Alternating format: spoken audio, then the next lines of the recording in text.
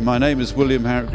I'm an anaesthetist from London in the UK, specialising in regional anaesthesia. I'm also the current president of the Association of Anaesthetists of Great Britain and Ireland, and I'm a senior lecturer at Imperial College in London.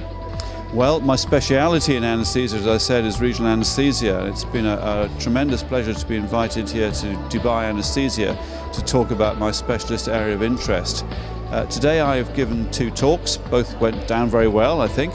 The first was the performance of regional anaesthetics on patients with abnormal blood clotting and how you can do this safely and in what situations it may not be safe. And the second talk I gave was updating the audience on recent developments in regional anaesthesia. Do you know, I think that conferences that bring together experts can only be good for education.